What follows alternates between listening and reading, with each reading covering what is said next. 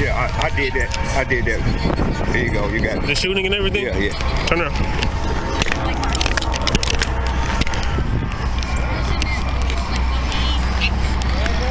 Hey, this is him. What happened? It's a long story. All right, you heard that conversation. That was the moment Tulsa police arrested Carlton Gilford.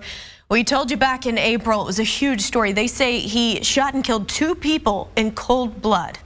Glad you're with us tonight. I'm Sarah Whaley. And I'm Shay Rozzi. The police department released body cam video of that arrest for the shootings they believe were racially motivated and completely random. Fox 23's John Acebus went through that body cam video. He joins us now live. And John, at one point, he was hiding in plain sight.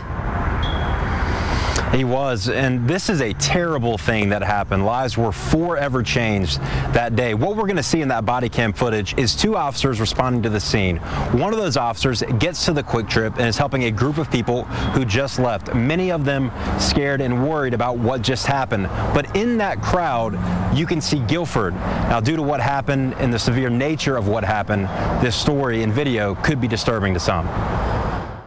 Blackmail, fleeing, northbound. 2 units are responding to a shooting call. We got 1 gunshot victim inside the library. He's got him setting fire. Have him come in immediately. These officers are heading to the Quick Trip where another person was reported shot. What's up? What happened? Through this officer's body cam, you can see him directing a scared group of people. Hey, yo, come over here. Come over here. Hey, I still have an employee inside. Take a close look. There Gilford is, among the others, blending in. But when the description goes out, the officer spots him. You come here. Yeah, I did that. I did that. There you go. You got it. The shooting and everything? Yeah, yeah. Turn around. Gilford is placed in handcuffs. What happened? It's a long story. That's all I got. I don't think I got nothing. Are you shot? Yeah. You are shot? I got hit too, yeah. One officer hands Gilford off to be processed and treated. Gilford. The officer is still in disbelief. Yeah, he was back there standing with the employees behind us the entire time. That officer goes back to speak with the employees and customers who are still grappling with the gruesome reality. He did it in front of my face, man. I saw a guy in a red, I saw an older guy. One went down, one went out. Police identified James McDaniel as the victim at the Quick Trip and London Hathcock as the person who was killed at the Rudisill Library. The officer goes back to the people who fled the Quick Trip, who can't believe Gilford was with them outside. Y'all good? You good? Y'all showed up quick.